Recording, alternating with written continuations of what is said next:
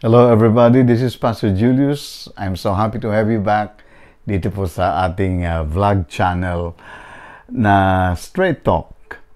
I am praying that today God will bless you, that God will give you wisdom, He will give you joy through the day, and that He will order your steps and guide you in every decisions or choices that you will need to make today. I'd like to start again our discussion with a question. Why are you trying so hard? Or why are we trying so hard? Maybe you'd ask, there's nothing wrong with trying so hard. Well, you are right, there's nothing wrong with trying so hard.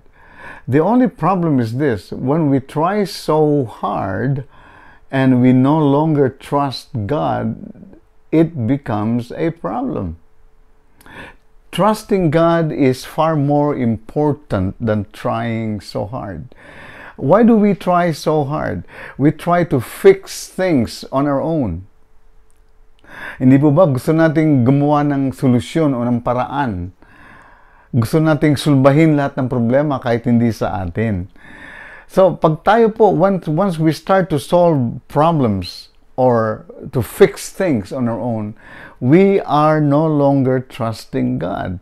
We trust our own wisdom. We trust our experience. We trust our position, our knowledge, our abilities, our education. So that is what we trust. And there's nothing wrong with that. Ang importante lang po ay that ang ating pong tiwala at ang ating pong sa lahat ng ating ginagawa, ang nangingiral po sa atin ay ang salita ng Panginoon Diyos.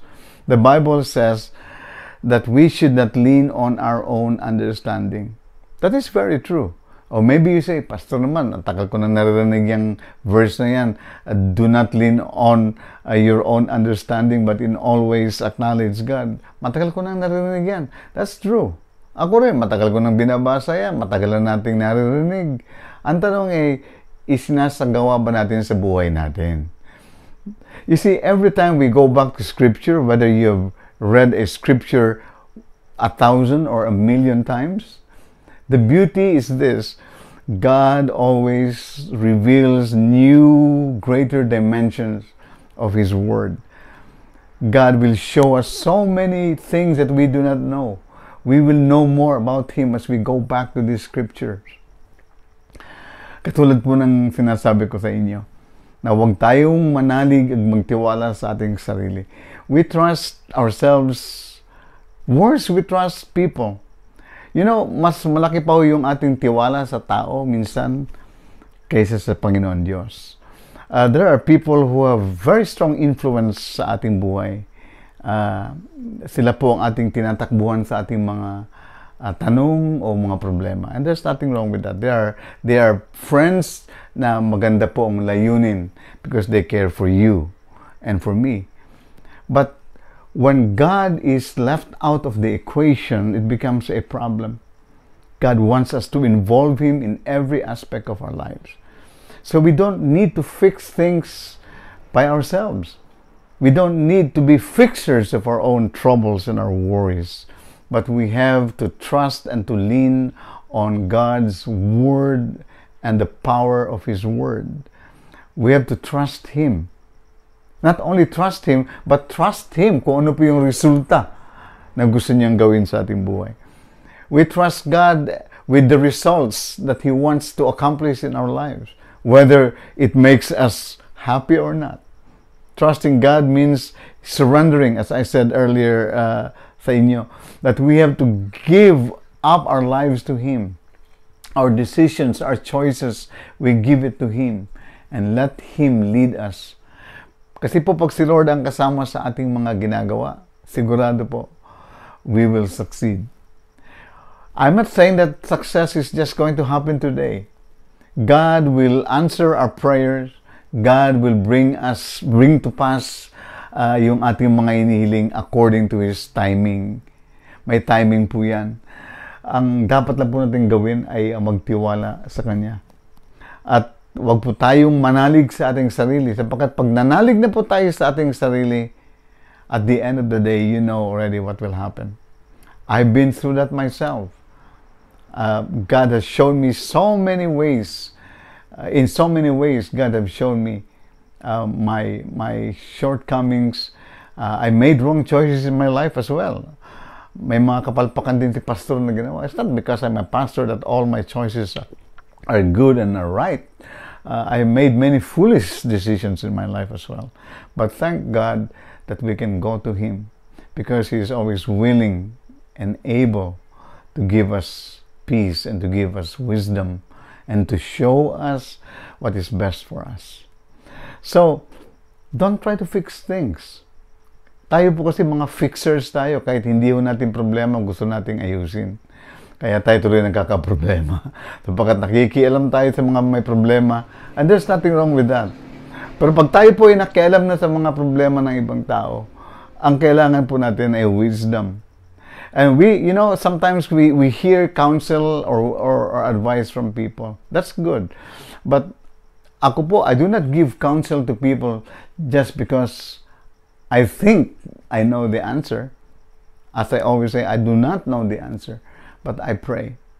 I pray for everything that I will do in counseling people or giving them some sort of advice. I do not want to give advices that come from my mind, because my mind, this mind, I cannot trust. I can only trust the mind of Christ. I can only trust the mind of God, because He is the source of all wisdom. So don't you ever try to please people or to try to please yourself. But we need to please God. You see, it's very dangerous for us to become people pleasers, because once we start pleasing people, you know already the answer. People are hard to please. At tayo naman, we try so hard to please people, and it is not happening. All we need to do is to please God. If we please God, we will be acceptable before the eyes of all. But most of all, we need to be acceptable before His eyes. So I encourage you today, don't try to fix things. Are you a businessman? Don't fix your worries and your troubles by yourself. You will never be able to find success on your own. You need to trust God.